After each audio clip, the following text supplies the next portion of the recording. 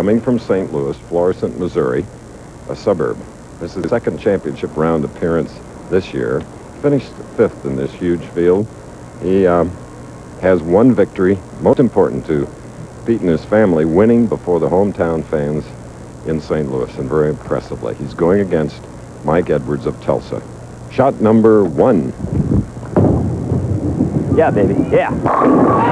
He liked it. He is mic'd with a RF microphone, so you'll hear his comments. We mentioned the parents of Pete Weber, and Jim and Gene Edwards watching in Tulsa, rooting for their son, who's looking for his first victory. Steadily improving, coming off a slump, has been tough here in the championship.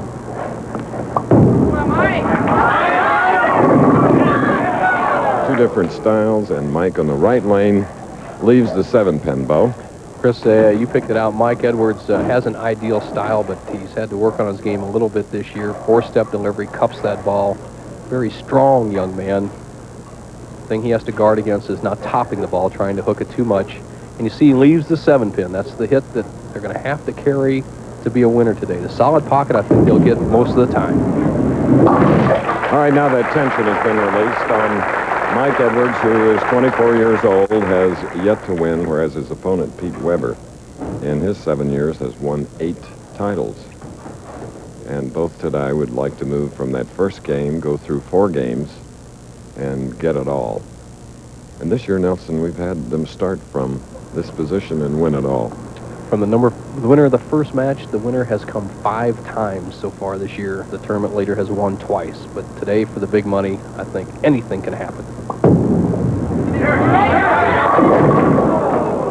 And it's a 10-pin on the left lane. And here we see brand new bowling pins. They put them in at the start of the week.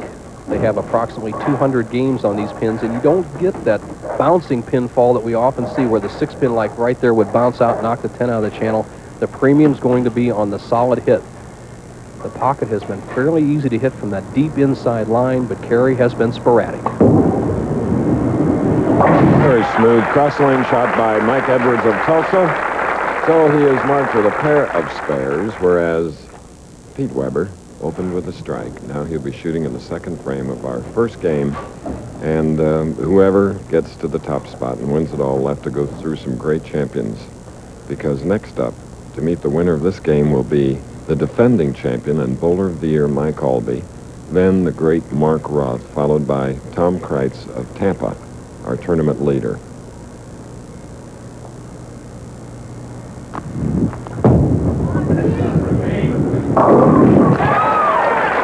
Jumping out early, Pete Weber with that double.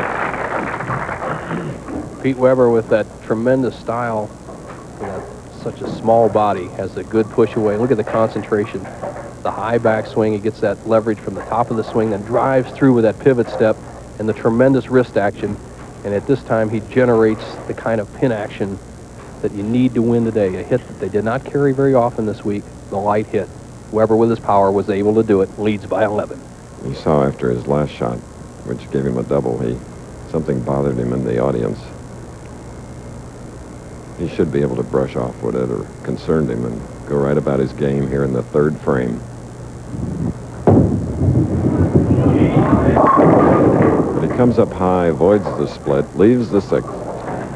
The championship pair, we set up the characteristics of lanes 25 and 26 at Imperial Lanes. 25 hooks quite a bit more than 26, as Pete Weber's quickly up on the approach to shoot this spare. He switched balls. He'll make the 6-pin across lane.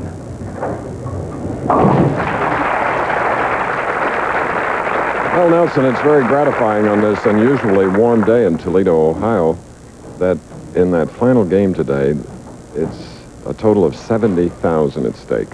When we first started, we never thought that would happen.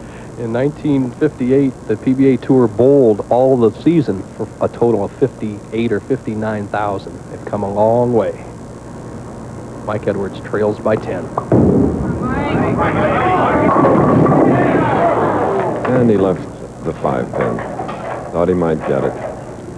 Can't let his dauber get down now. It's early in the game. Anything can happen.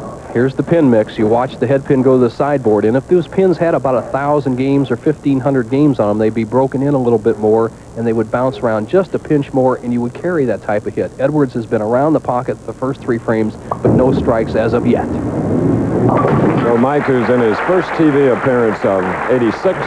Last year he was in 4 of them, and he had a very good year, winning 48,385. There you see the 11-pin difference. You see how that came about. The double and a spare, and 3 spares for Tulsa's Edwards. Once again, the championship pair, the left-hand lane, hooks about 3 boards more than the right-hand lane. That's the characteristic of this bowling center in all the years I've bowled here. So that's what we watch for today. Come on. That's the type of shots he was doing last night when he jumped from 7th to 4th with a big 247 against Bill Peters. More of this first game following this message. 8-time PBA winner Pete Weber of Florissant, Missouri, opened with the double, spare in the 3rd, using the full approach and then some. Now in the 4th frame, leading by 11.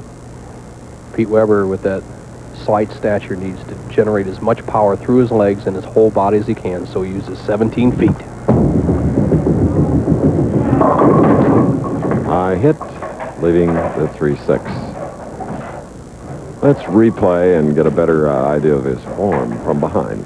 Standing all the way to the end of the approach, much like Marshall Holman, all the slightly built players, they use that full approach. They get the high backswing, and Peters quickly up with another ball to cover this 3-6 sparing left on that shot. As we mentioned earlier, the 6th year that the PBA National Championship and Toledo Trust have hosted this event. It's the 18th year that we've been coming here. As you look at the prize money, there are the facts and figures.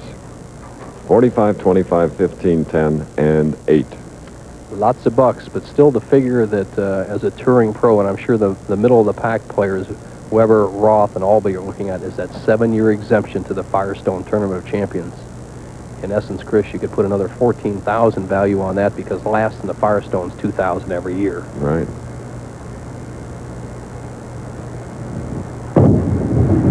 That's it. Yeah. And as he said, that's it. Now, Mike Edwards has to start stringing them. The hand action of Pete Weber. He twists that wrist at the top of the backswing, then gets it down underneath it, lets that wrist roll around the ball, lifts straight up the back. Tremendous power. Now Mike Edwards up in the 5th with a strike here could take the lead.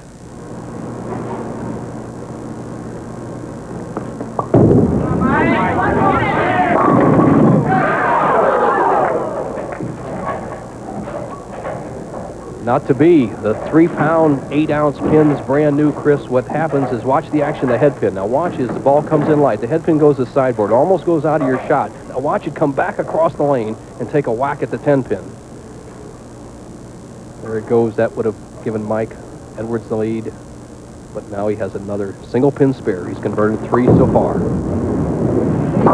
And he stays perfect. Continuing to mark, hanging in there, consistency. Often the name of the game.